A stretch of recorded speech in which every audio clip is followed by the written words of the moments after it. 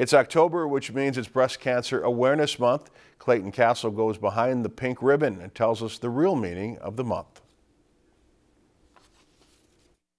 Pink is in full bloom at Essentia Health St. Joseph's Medical Center as it honors and remembers both those who have passed away from and who have survived breast cancer. Health officials take this time to remind women to get their annual mammograms.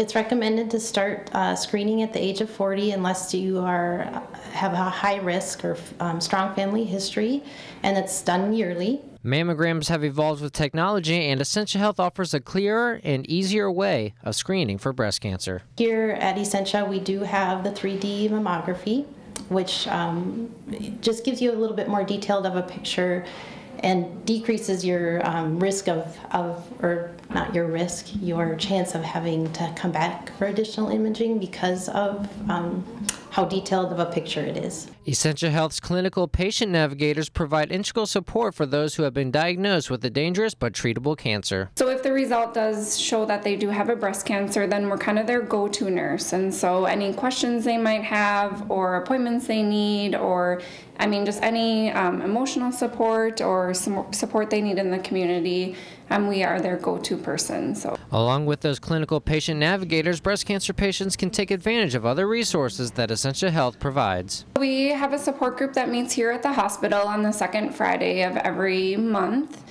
We also provide them with a book, and then we also give them online tools to help. As we know, with online you can Google many things, so we like them to stick to the resources that will provide them the most benefit. With it being October, you've probably seen a lot of pink ribbons around. Whether at an NFL football game or high school fundraiser, October plays an important role in the awareness of breast cancer screenings. If you put off your mammogram or you haven't had one yet, I think it brings that to the forefront and gets those ladies to come in for those mammograms. Reporting in Brainerd, Clayton Castle, Lakeland News. 1 in 8 women will develop breast cancer in the course of her lifetime. In 2017, an estimated 252,710 new cases are expected to be diagnosed in women in the United States, along with 63,410 new cases of non-invasive breast cancer. If you've enjoyed this segment of Lakeland News, please consider making a tax-deductible contribution to Lakeland Public Television.